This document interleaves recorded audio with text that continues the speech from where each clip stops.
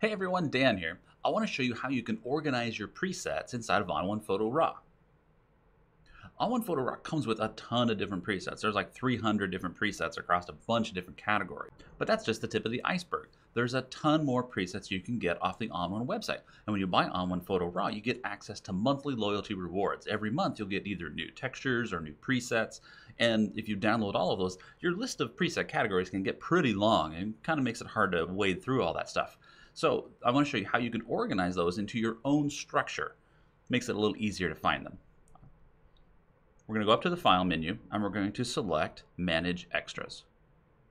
Here in the Extras Manager, you can organize and manage your presets, also your backgrounds, your borders, your textures, and your lookup tables. I'm going to focus here on the Presets tab. So you notice right here, there's all those same categories that we see right here inside of the preset browser. I can create and edit, delete, and even nest presets right here. So I'm going to create a new category. What I want to do is I want to take all of my loyalty rewards, all the ones that I've downloaded off the ON1 website, and put them into their own kind of master category. So watch.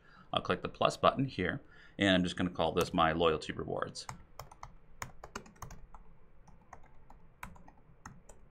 There we go. You notice when I created that, because I had the architecture category selected, it actually created a subcategory inside of architecture. Well, that's not where I want it to live. I want it to live out here at the top level. So I'm just going to click and I'm just going to drag it out so that it lives at the same level as everything else.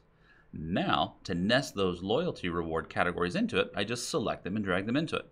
I could even select multiples at once. I'm just going to grab all four of these four right here, plus this other one called Let It Snow. These 5 different categories are all loyalty rewards. I can just select all of those at one time, drag it right down here into the loyalty rewards category. Let me roll it down. There you go. You can see all of those presets live inside of those categories and now live inside of that master category. And you'll also notice in real time, you noticed how that new category appeared and how it's nested. Let me show you how it works when you actually go to use those.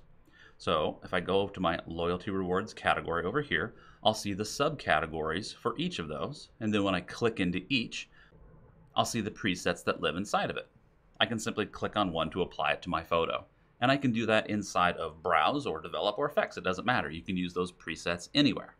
You can also use that Extras Manager to actually move presets across categories as well. You can also use it to rename categories or presets or to delete them. You can even export them as well. All right, there's some tips on how to be really organized with your presets. Thanks for watching.